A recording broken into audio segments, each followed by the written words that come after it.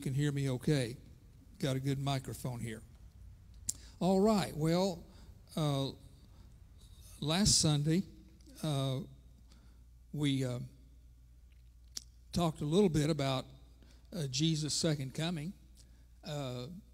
Now, remember that it seems that there's two phases to Jesus' second coming, what we call the second coming. There's the rapture of the church that takes place first. And then sometime after that, you have, and in that situation, we'll talk more about that later this morning maybe, or not this morning, next Sunday. But in that situation of the rapture, Paul says that Jesus appears in the clouds, the trump of God sounds, the dead in Christ are raised first, and those who are alive and remain are caught up together to meet them in the air. And that's the rapture of the church. And then the second advent, which is the second aspect of the second coming, Jesus comes all the way back to the earth. He sets his feet on the Mount of Olives, and he establishes his kingdom here, which we will be talking about this morning. So, aren't we glad that Jesus is coming back? Amen. And I thought about singing Our Lord is Coming Back to Earth Again, but I think maybe with my vocal cords the way they are, I won't do that, okay? I'll spare you, all right? But so at the end of the tribulation period, Jesus comes all the way back to the earth, and the second advent here concludes the second coming of Christ. Now, we were talking last Sunday also about the resurrection of the dead, and Myrna said that I confused her, so I'm going to try to see if we can clarify some things here this morning. In John chapter 5 and verse 28, Jesus makes it clear, if you'll turn with me to John chapter 5, verse 28 and 29, Jesus makes it clear that there are two resurrections. Do not, verse 28 of chapter 5 of John, St. John, do not marvel at this, for an hour is coming in which all who are in the tomb will hear his voice and will come forth. Those who are dead, those who did good deeds to a resurrection of life, and those who committed evil deeds to a resurrection of judgment. Now you say, Brother John, that could be just one resurrection. And that's true if you just read that verse. But what we're talking about, and that emphasizes something that we need to understand about the resurrection. When we talk about the first resurrection and the second resurrection, as we will see in Revelation, we talked about last Sunday, I'll look at that again here this morning. The first and second resurrection is designated first and second, not so much because of the timing of them as it is the quality of them. The quality. There'll be a resurrection of the righteous, and there'll be a resurrection of the wicked. And so the first resurrection means those who, and the Scripture says, blessed is he who is in the first resurrection. And that'll be the resurrection of the righteous. The resurrection of the wicked, and now so let's go on now to, let me see here. I'm trying to make sure I'm not leaving anything out. I don't have it on the slide, but in Revelation chapter, let's go to Revelation chapter 20 and read the latter part of verse 4. Verse 4 is a very long verse in Revelation chapter 20. And so I'm only going to read the last part of the verse. And they came to life and reigned with Christ for 1,000 years. Okay? They came to life and reigned, and he's talking about those who are redeemed. And we'll say a little bit more about them in just a little bit. And then the rest of the dead did not come to life until the 1,000 years was completed. This is the first resurrection. Now, the first resurrection refers to those in chapter 4, and the rest of the wicked dead are not raised until after the millennium. So, here's what we know about the first resurrection. At least for the most part, it will occur before the millennium, and I need to even qualify that. You see, it gets confusing because Scripture doesn't lay this all out in chronological order for us. Scripture is very often very unconcerned about chronological order. I mean, it's not that it's not important, it is. But we have a lot of Scripture where we're told about a lot of these things, and the chronological order of them is not clarified. And so what we have to be willing to live with is we know it's going to happen, okay? We know it's going to happen. And so it appears that the first resurrection, as to quality, that is the resurrection of the righteous, will be in various phases, because we know that there's going to be a resurrection at the rapture. And yet we also know that there's going to be people who are saved after the rapture and could possibly die. In fact, during the tribulation, there'll be people who will give their lives for the Lord Jesus Christ. And unless you take a post-tribulation rapture view, which I find very, very difficult, then you're going to have people resurrected after the rapture of the church. And as strange as it may sound, and we'll talk more about this too, we'll talk more about everything, okay? During the millennium will consist of people who have natural bodies and those of us who have glorified bodies. So in the millennium, we'll have both glorified people and natural people. And again, I see no, given the significance or the what the millennium is all about, which we'll talk more about later. I'm talking about resurrection. I'm trying to talk about resurrection now. Given the purpose of the resurrection, I believe that there could be people who will decide they're going to go with, hopefully they're going to go with Jesus Christ. So what's going to happen to those people? Well, if they happen to die, they're going to have to be resurrected sometime. And so for the most part, the first resurrection is completed before the millennium. That's about as good as I can do on explaining that. And then the wicked dead will be resurrected, we know this for sure, after the millennium. Myrna, does that help clarify that for you? Some? Okay, a little bit of shaking her head, yes. Okay.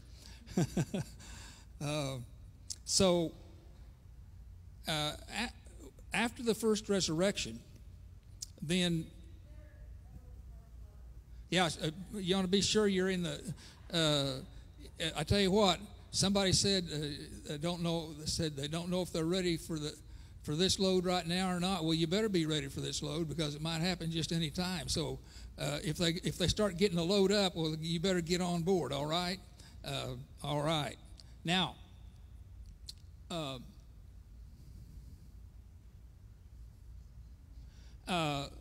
we've already talked about that. Only believers. Then, so after, and again, it's very difficult to clarify all this chronologically. But what we know here with regard to judgments is there'll be two kinds of judgments. There'll be the judgment of the righteous, and then there'll be the judgment of the wicked. It appears that the judgment of the righteous, again, is very closely connected to the first resurrection. So you have some of the same problems with regard to the judgment of the righteous as you do with regard to resurrection, because they're not going to be judged until after they're resurrected. So when we think of the judgment seat of Christ here in 2 Corinthians chapter 5, verse 10, if you would like, turn that to me with me too. And then 1 Corinthians chapter 3, I'm sorry that that's part of the way off the screen. I'm going to have to remember that and keep things in bound for these screens up here. But I'll give you that verse here in a minute. That's 1 Corinthians chapter 3, verses 13 through 15. So I have a tendency, at least, to think when I read about the judgment seat of Christ, we're all there together, and Jesus is up there and he's judging us, okay? Well, it may not be that way at all. It could be that I'll be in there by myself, and you'll be in there by yourself, and you'll be by yourself. And so, you understand what I'm saying? There's nothing that says that this is a group situation. That's the way I think of it. That's the way I think it's going to be. But what I'm saying is there could be a judgment seat of Christ situation as soon as the rapture takes place. And then if there's people saved during the tribulation, as they're resurrected, they stand before Jesus Christ. What we know is we're all going to stand before Him. That's what we know. We know we're all going to stand before Him. And then after the millennium, some more judgment of believers. So again, the Bible doesn't clarify all this chronological business. What we know is there's going to be 2 resurrections and there's going to be 2 judgment scenes. And they are divided with regard to the quality of the individual. That is, are they born again or are they not born again? Is their name in the Lamb's Book of Life or is their name not in the Lamb's Book of Life? And so here's what Paul says in, I've got so many markings in here, I think I'll be able to get to it. Here we go. In 2 Corinthians chapter 5, verse 10, if you want to turn there quickly, or you can look it up sometime later, Paul says, very simply, we must all appear before the judgment seat of Christ. And there's where we get the terminology. So that each one may be recompensed for his deeds in the body, according to what he has done, whether good or bad. So now Paul says all, he's talking about all of those individuals whose names are written in the Lamb's Book of Life. And then in 1 Corinthians, and if you want to turn there with me, 1 Corinthians chapter 3, Paul is writing about this again, and he says, talking about this situation of standing before Jesus at the judgment seat of Christ. Now, if any man builds on the foundation with gold, silver, precious stone, wood, hay, or straw, each man's work will become evident. Might not know about the quality of the work now, but there's going to come a day when everybody will know about the quality of our work. According to each man's work. For the day will show it, because it is to be revealed with fire. And so the wood, hay, and stubble are going to all burn up, and all that's going to be left is gold and silver and precious stone. And the fire itself will test the quality of each man's work. Then Paul further qualifies, verse 14, if any man's work which he has built on remains, he will receive a reward. Paul says we're brought into this situation to be recompensed for our deeds.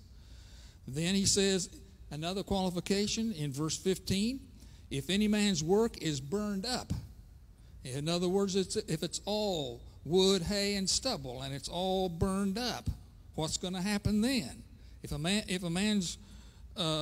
any man's work is burned up, he will suffer loss, but he himself will be saved, yet as through fire.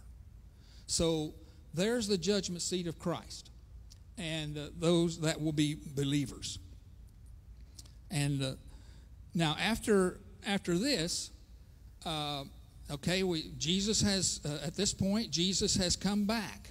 He set his feet on the Mount of Olives. The Mount of Olives split wide open. And where are we going to from there? Well, we're going to the millennial reign of Christ. Now, this is a very interesting subject, but the book of Revelation only gives us about 4 verses. And so we're going to look at that. And so if you want to turn with me to Revelation chapter 20, where we have this. The millennial reign of Christ, Revelation chapter 20, verses 1 through 4. Now, what we read here, in fact, I'm going to read it, I guess. Then I saw an angel coming down from heaven, holding the key of the abyss, and a great chain in his hand. And he laid hold upon the dragon, the serpent of old, who is the devil and Satan, and bound him for 1,000 years, and threw him into the abyss, and shut it and sealed it over him, so that he would not deceive the nations any longer until the 1,000 years were completed. So, what about this? Well, this is where, let me back up just a little bit. Jesus started his kingdom on earth when he came the first time. He was preaching about the kingdom being. And so there's a sense in which we are in the kingdom of Christ right now and have been ever since Jesus came. But the phrase that's often used is already but not yet. It's here, but it's not completed yet. It's not completely developed yet. And so Jesus brought in the kingdom. But now the kingdom is in a situation where there's good and evil, and there's battle back and forth with regard to that, and that's the situation we're in today, and we're living in mortal bodies. And so the kingdom is already started. And so what we're having here again is another phase kind of situation. The kingdom comes by phases. It started when Jesus first came. And now we're going into this situation that we call the millennium. Satan is bound for those 1,000 years. Now, there's, what description did we have of Satan there? I thought that was interesting. Laid hold of the dragon, the old serpent, the guy that showed up in the Garden of Eden, you remember? The devil, Satan. So, I guess, what is that, 4 different things? I guess we're supposed to understand that there's no question about who we're talking about here. There's no question about what we're talking about. We're talking about the literal personification of evil in Satan. And so he will be bound for 1,000 years. Now, there's various views on the millennium. And we've talked a little bit about this before, but here's the time for us to go over this and make sure everyone understands. There's 3 primary views: premillennial, amillennial, and postmillennial. And with regard to these, there's some who believe that this is going to be a literal kingdom of Jesus here on earth. Jesus is going to physically come back to earth, and he's going to set up a kingdom in the millennium, and where he's going to be personally reigning over that kingdom. That's my belief. But then there's some who believe that the only kingdom of Christ that's ever going to be is the kingdom in the hearts and the lives of believers. We believe in a literal 1,000-year reign of Christ physically, actually here on this earth, ruling and reigning in that kingdom. I believe in the premillennial reign. That is, Jesus, almost have to go to post-millennialism and amillennialism to explain premillennialism, so I guess maybe I'll do that. Amillennialism means no literal kingdom of Christ here on earth. That's the one that proposes the no kingdom except Jesus' kingdom in the hearts and the lives of believers. Postmillennialism, the terminology here can get a bit confusing. Postmillennialism sounds like it almost sounds like a contradiction in terms. It's going to be after the millennium that Jesus is going to establish his kingdom. No, that doesn't make any sense at all. So what's the post? Well, postmillennialism means after the church has established the kingdom of Christ here on earth, then after the church has established the kingdom, then Jesus comes back and just takes over the kingdom. In other words, this belief was, and almost, I don't know anybody that really believes this anymore, I don't think. The belief was that the church was going to be exceedingly successful. There would be more and more born-again believers. The world was going to get better and better and better. And as soon as Christianity had just almost totally taken over the earth, and the kingdom is there, then Jesus is just going to come and take it up. And an interesting thing about that is that this was an exceedingly popular view in the in the 18th and the 19th and even part of the 20th century. And that kingdom was going to actually be the United States of America. It seems to me that it hasn't turned out very well. And so God had established the United States, a Christian nation, and going to send missionaries all over the world, and things were going to get better and better and all over the world, and pretty soon the kingdom would be there, and after that all happened, Jesus comes back. I'm afraid that that's been shattered. And it began to especially be shattered with World War I, and World War II just about knocked it completely out. And it seems to me that we've got a lot of evidence today that the United States is not going to be the millennial kingdom of Jesus. And so, no postmillennialism, no amillennialism, premillennialism.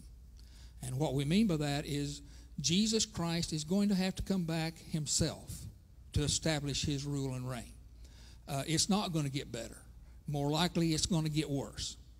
And so things are corrupt, and they're going to continue to be corrupt until Jesus comes back, and he himself will establish his kingdom here on earth, premillennial, for 1,000 years, literally. Everyone understand that okay? If you have a question, raise your hand, and I'll repeat your question so the people listening can hear. But is that all clear enough for everyone? Okay. So Jesus comes back, and literal reign here of Christ. And then I thought that now what I read to you there in Revelation chapter 20, verses 1 through 3 is and 4 is all you have about the millennium in the book of Revelation. And it seems kind of strange to me in that that's 1,000 years. 1,000 years. Now, it's true 1,000 years in eternity might be about the length of the snap of your finger. But in my lifetime, that's about 10 of them, I think, or more, okay? So 1,000 years, my point is, in anybody's book, even from God's perspective, it seems to me that 1,000 years is quite a length of time. It's not just a day or two. It's quite a length of time. And so immediately the question should arise, what's the purpose of this? What's the purpose of this? Why take another 1,000 years? Let's just go into eternity and get it over with, okay? What's the purpose of this? There must be some purpose to this 1,000 years. What could it be? Well, before we go there, if you'd like to turn to these scriptures that I have up here on the PowerPoint, that are the millennium is like a lot of other topics in Scripture. In fact, it's like it is with most topics in Scripture. The Bible is not primarily divided by subjects. You don't read chapter 1, and that chapter 1 is about one subject, and then chapter 2, and that's another subject, and then chapter 3 is another subject. And no, it's not that way. You get a little bit about this topic here, and you get a little bit about this topic here, and here, and here, and here, and here. Okay? And the fact of the matter is, we don't have very much information at all about this long 1,000-year reign of Jesus here on earth. We know it's going to happen, and we're told a few things. And so in Isaiah chapter 9, verses 6, I thought I had this in the right place, but maybe I don't. Okay, here we go. Yes, I remember now. Isaiah chapter 9, verses 6 through 7. For a child will be born to us, a son will be given to us. Who's that? Lord Jesus Christ. And the government will be upon his shoulders, the millennium. And his name will be called Wonderful, Counselor, Mighty God, Eternal Father, Prince of Peace. And there will be no end to the increase of his government and of peace. And the throne of David, on the throne of David and over his kingdom, to establish it, to uphold it with justice and righteousness from then on and forevermore. We know this is future because there's never been a kingdom of Israel or any kingdom forevermore. There's coming a forevermore kingdom, okay? The zeal of the Lord of hosts will accomplish this. So, there you have a millennial passage. Jesus is the King of kings and the Lord of lords, and he's coming to establish his kingdom. And this will be a kingdom that will be forever. He will be over the government, and it'll be a time of peace. A time of peace. And I didn't look it up, but there's a scripture that talks about Jesus ruling with a rod of iron. And the reason why he's going to have to rule with a rod of iron is because there are going to be wicked people here during the millennium. But he's going to keep the peace. He's going to keep the peace. Now, another one there is Isaiah chapter 6, chapter 11, verse 6 through 9. The wolf will dwell with the lamb, and the leopard will lie down with the young goat. Well, that sounds pretty interesting, doesn't it? What if you had a wolf and a lamb together today? I think the lamb wouldn't last very long. But the wolf's going to lay down. What about a leopard and a young goat? The young goat's not going to last very long. But the wolf's going to dwell with the lamb. The leopard's going to lay down with the young goat. A calf and the young lion. Calf and a young lion. Okay. And the flatling together. Okay. Anyway, my lips are real dry here. And a little boy will lead them. Also, the cow and the bear will graze together. Cow and a bear. If you want to go get a bear hug, you can. Today, I wouldn't advise it, okay? Okay. Their young will lie down together, and the lion will eat straw, like the oxen. The nursing child will play by the hole of a cobra, and the weaned child will put his hand on the viper's den. What's the point being made here? Things are going to be a whole lot different during the millennium. We're going to take a gigantic step back to what it was when God first created the heavens and the earth, and he put Adam and Eve in the garden to rule and reign over these things. And it's interesting to me that one of the things talked about here is how carnivorous animals are going to be eating plant material. In my opinion, just to kind of add a parenthetical here, that's the way it was to begin with. Animals killing animals is a result of the fall. You see, the animal kingdom, the whole world and the whole universe was affected by the fall. And so the lion, when it was first created, ate grass. And we're supposed to be vegetarians. Now, don't hold me to that right now, because I like my bacon and my ham, okay? But the fact of the matter is, I have to go to the New Testament to find it okay for me to eat that stuff. Because to begin with, it's very specific in the book of Genesis that and why would he mention it if it wasn't important? In the book of Genesis, it says, and I've given you all these plants to eat. I've given you all these plants to eat. He doesn't say he's given us all these animals to eat.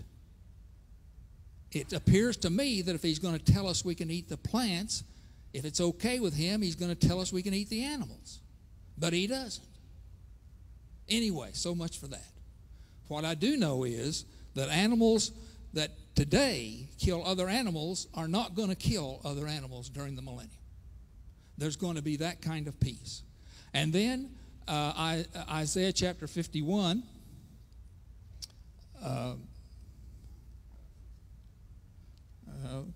Isaiah chapter 51. I tell you what, I think I'm going to skip that one and go to Isaiah chapter 65. Okay. Well, I'm close to 50. 51. I'll just read it. 51 verse 3.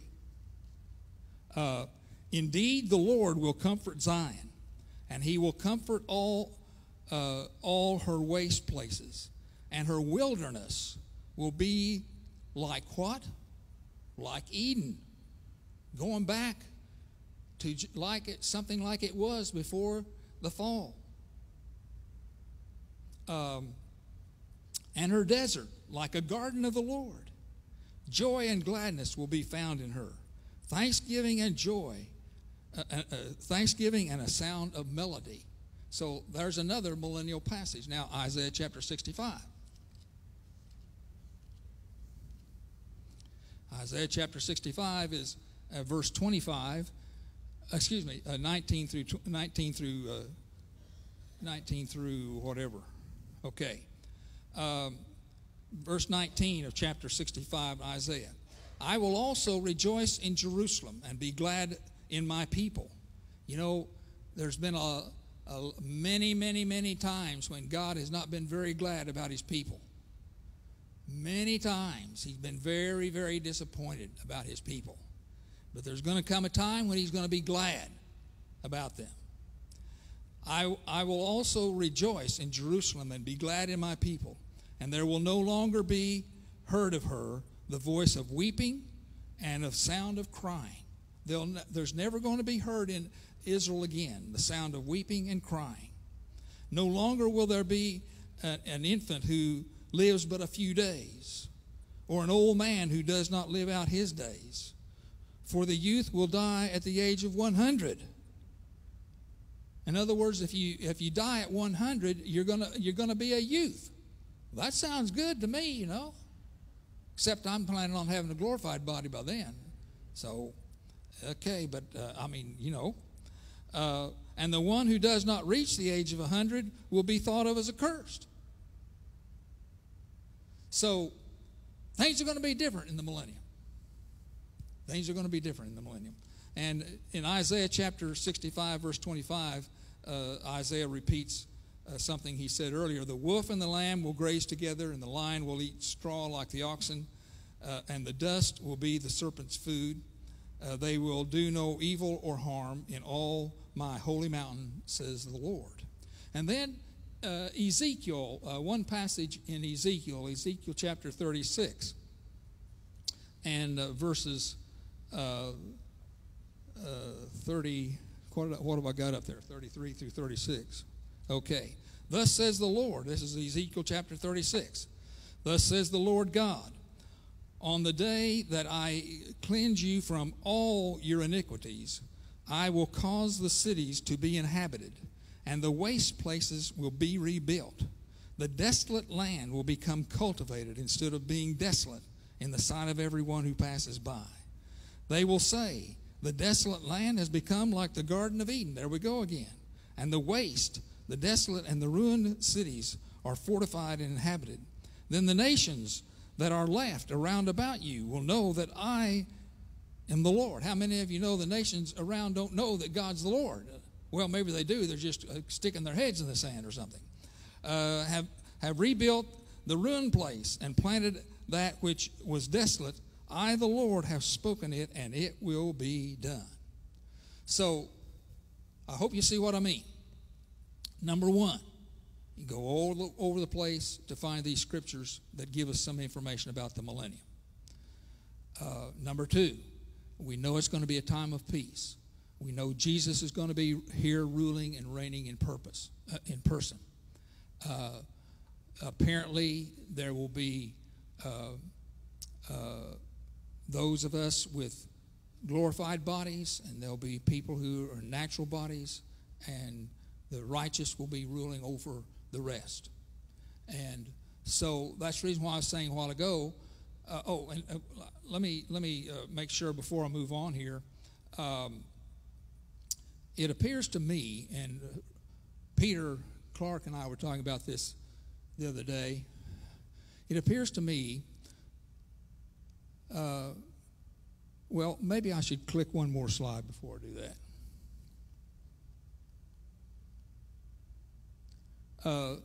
after the 1,000-year reign, Satan is released. God, have you got this right? You sure you got that? He does have it right. But man, you got him confined. Why not just keep him there, you know? In other words, here we go again.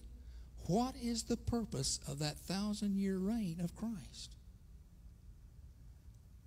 The only thing I can figure is Satan is released, and what does the Bible say that Satan does after he's released? He goes about doing, I guess, the only thing he knows how to do. He goes about deceiving. Satan is about nothing else but to steal and destroy and kill and disrupt. And incidentally, all of that stuff is of Satan. So be careful about participating in any kind of stuff like that, okay? So he's going to go out and he's going to deceive the natural people of the millennium. And he will be able to gather a multitude of people. A multitude of people. What? Are you serious? Is the Bible right about this?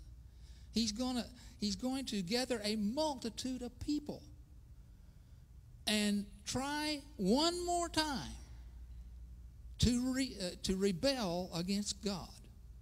He's going to lead these armies against God. Where are these people going to come from? They're going to come out of the millennium. Now, these are people who for 1,000 years have seen Jesus Christ in person. Somebody says, if I see it, I'll believe it. Well, if you believe it, why don't you act like it? They will be seeing Jesus ruling and reigning here for 1,000 years. They will see the peace. They will experience the joy. And yet, after all that time, they will still have their mind made up that God is not going to rule their lives. In their opinion, he has no right to rule their lives. And therefore, Satan will gather them all together against Jesus Christ one more time. I also, and this is just a thought that came to me, take it or leave it, okay? I've often thought about and discussed with individuals the fact that it seems to me that it is not logical that God would ever take away our free will. He will not. He created us with a free will. He's not going to take that away. So, what about in heaven? Glorified bodies. What if somebody messed it up like they did the first time? There's going to be no sin there. There's going to be no sin there. Now, the only thing I can figure out is nobody there is ever going to want to sin. They're not going to be tempted again, and in their glorified bodies. You know what I'm saying? And I wonder if 1,000. This I shouldn't even be speculating this way. Peter, if you want to edit this out sometime, you can. 1,000 years might be a test as to whether or not we're going to live it out. Beth, you start to say something?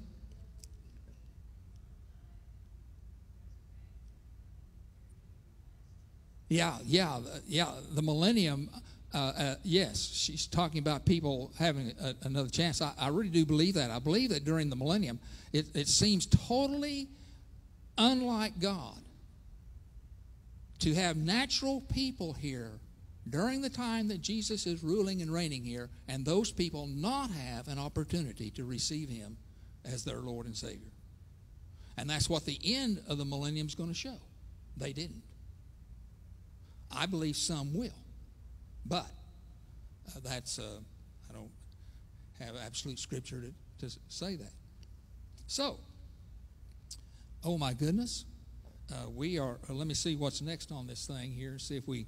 Then after the and we'll talk a little bit more about this next Sunday. But after Satan is released, we talked about their Gog and Magog, longtime enemies of Israel and God, and so this, in my opinion, represents all who oppose God. We'll talk a little bit more about that when we come back next Sunday. So let me emphasize one more time, and I certainly will do this again next Sunday too, that we're living in the last days. And it looks to me like that we could be living in the last of the last days.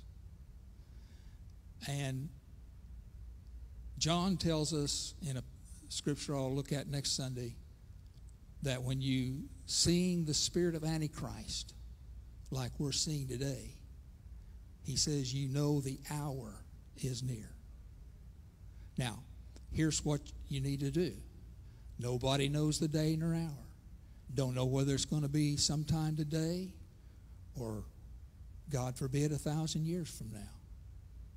But what we know is he's coming soon. And so what we're told to do is to be ready. Lord bless you. See you back here next Sunday.